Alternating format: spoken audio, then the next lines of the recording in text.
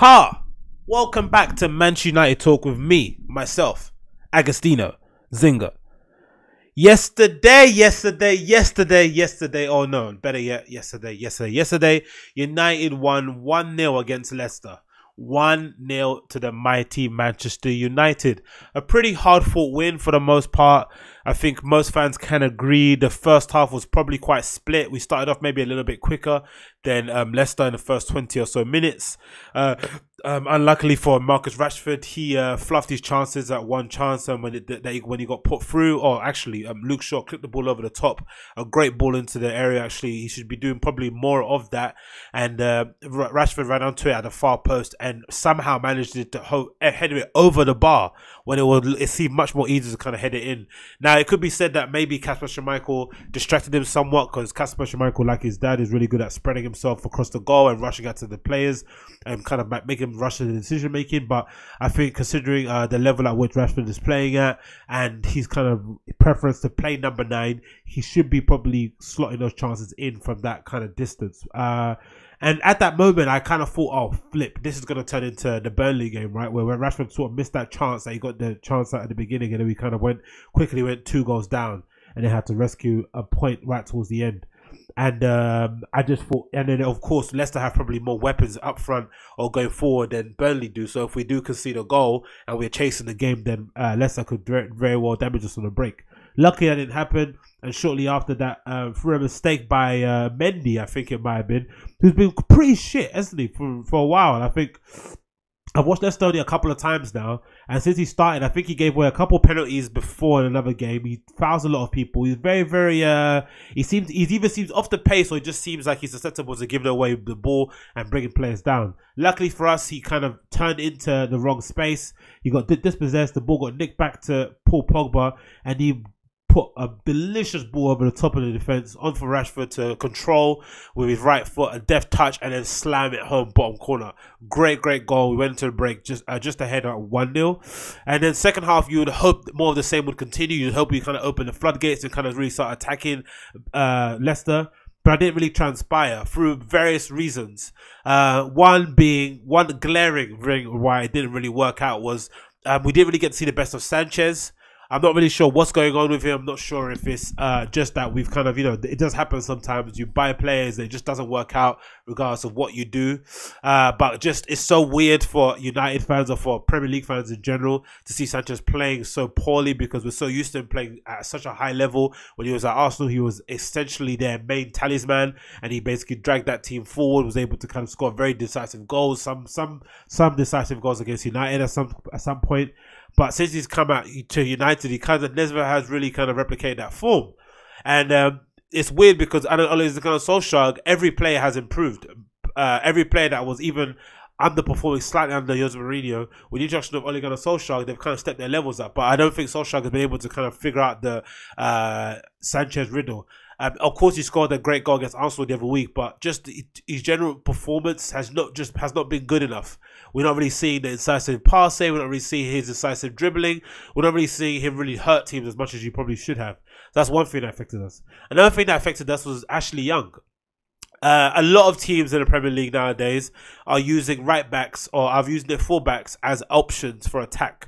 If you don't have really attack-minded wingers and you want to overload the defense on your team that you're facing, or offer different angles of attack, having fullbacks that can get forward and get backwards at the same pace and have deliver decisive balls and be good at dribbling is something that is going to really help you going forward. On one side of Luke Shaw, we've got a left back who's probably a bit timid and isn't as willing to take risk, but still I appreciate the fact that we've got like a left-footed left back whose natural inclination is to kind of get up and down that left-hand flank. And when Martial plays, they tend to support each other pretty well on that left-hand side. But Ashley Young on his side, on his right-hand side, does offer literally nothing going forward.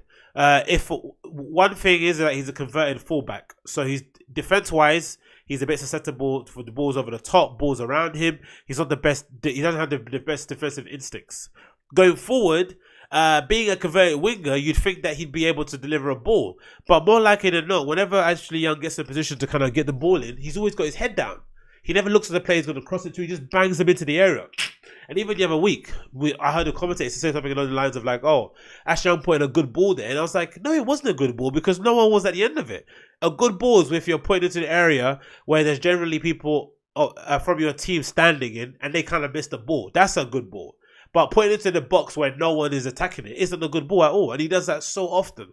It's such an old school way of playing, right? I remember doing that at Sunday League level where you just, you hear the manager at the sidelines like shouting, "Yeah, get the ball in the area, get the ball in the area." Why? Because the whole idea was if you got it into the danger zone per se, something would come of it, right? The ball would bobble around, someone would hit it from distance or whatever it may be. But nowadays, you just can't afford to just whip balls into the box willy-nilly and give away possession. You just can't do it. There has to be a rhyme and a reason for you to put the ball in. If there isn't, start the attack again. But Ashley Young just seems to be unable to kind of put a ball into the area and really get on the end of it. I can't remember the last time we scored a header from a corner, right? And there's always that feeling of anticipation whenever he takes the corner and he puts his fucking hands up. You really think, oh yeah, he's definitely going to get on someone's head this time. But it never transpires. Just another aimless ball into the box that no one can really get at the end of. So Ashley Young was a big issue there. And then I guess overall, I guess maybe there's something missing in maybe the attack midfield area. I probably would say that I probably do prefer us playing the diamond. I do probably prefer Lingard playing a little bit in the middle, behind the strikers, whether they be Sanchez and Martial, or Sanchez and Rashford, or maybe Rashford and Martial. I do prefer that kind of formation because I think it brings out the best in Lingard. He's able to kind of, really hurt teams by running across the pitch, right? But mainly occupying that middle point in the centre. And then, of course, you've got the ability to have Pogba on left-hand side cutting in as he probably likes to do. So I think those elements were kind of missing for us overall. I think in general we were fatigued. A lot of players were kind of pulling up with cramp and getting really tired. Worryingly, whatever that word is. When Lukaku came on, he seemed absolutely tired after about 15 or so minutes, which is really strange because he just came on the pitch. But it seems that by and large, everyone's kind of like maybe facing the toll of that kind of, winning the ball back possession style play football that Ole Gunnar Solskjaer is wanting us to play. But overall, I thought we handled the game pretty well. I thought the referee was pretty poor. He should have probably sent off maybe Matic for us and maybe Mendy for them. A few niggly tackles that probably went unchallenged from that referee. But, the less the better about referees, the better. And overall, I think we contained Leicester pretty well. We limited Vardy's chances. He didn't really get a chance to kind of, have a full sprint at the defence. He didn't really get a chance to run in behind our defensive line. The defensive partnership of Eric Bailly and Lindelof looks pretty solid if they can keep themselves fit, or Bailly can keep himself fit for the most part. By and large, a pretty good performance and something that's probably going to hold us in good stead. It's weird though, really, right? Because I'm not too sure what the Solskjaer conversation is, whether or not we want him to kind of stay as manager. But with every game that passes, you kind of get the impression that he's, really, really adapting himself really well to this challenge. The players seem to be responding really well to him. You hear so many reports coming up about the training ground being such a happier place now since Ole Gunnar Solskjaer has taken over. But of course, we're at a really pivotal moment for Manchester United, right? We're a real kind of, I wouldn't say breaking point, but it's a really important appointment, the next one coming up, because after the mistakes that we've made the last 3 appointments and the weird directions we've kind of gone in terms of football philosophy, in terms of player recruitment, in terms of just the club structure, we really need to get this next appointment right. We really need to get it right. And I think regardless of who the manager is, I'd say the probably most important thing is get a football director in place. So regardless who we appoint in the hot seat, we have a philosophy in the way we kind of, there's a rhyme and reason as to why we buy the players that we buy and how we build or let go or build or break down our squad. Because we've got a lot of dead wood around who've kind of signed extensions, people like Chris Smallings and the likes of that. And we've still got players who are still kind of signing extensions, like a Juan Mata who probably should be maybe moved on. We need the football directors to come in to kind of have a long-term plan, long-term 5 to 10 year vision of where the squad and team should be at that point. And hopefully that happens. I would like to see Solskjaer get the job personally myself.